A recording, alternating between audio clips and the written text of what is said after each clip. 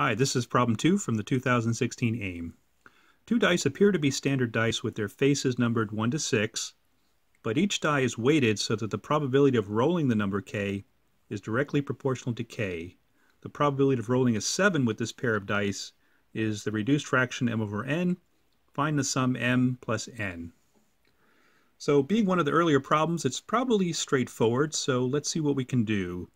So we have this die with the standard numbers 1 through 6, but the probability of rolling any given die face is proportional to the number on the die.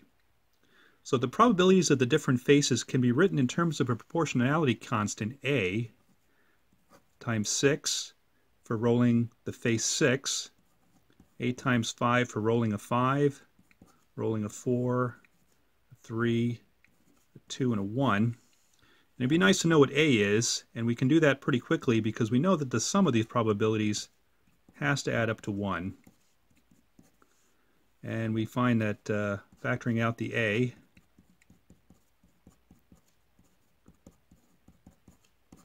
equal to 1.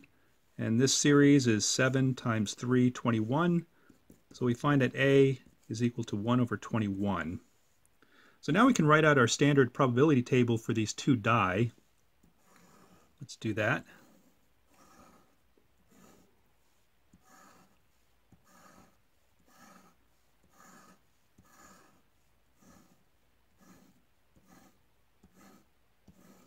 So we've numbered dies 1, 2, 3, 4, 5, and 6 for die number 1, die number 2, and each of these probabilities is multiplied by the scale factor 1 over 21.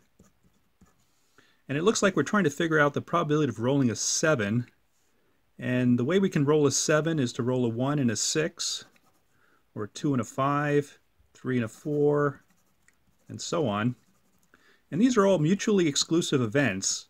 So we just have to figure out the probability of each of these boxes and just add up the boxes. So for the first box, we have 1 over 21 times 1 times 1 over 21 times 6. For the second one, we have 2 times 5 times that same scale factor. And continuing,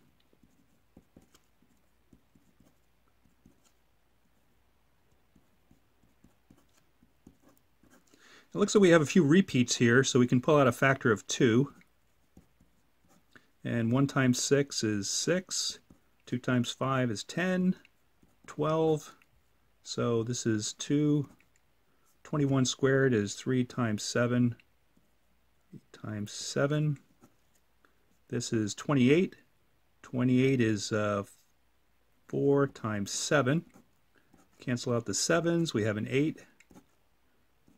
3, 3, 63.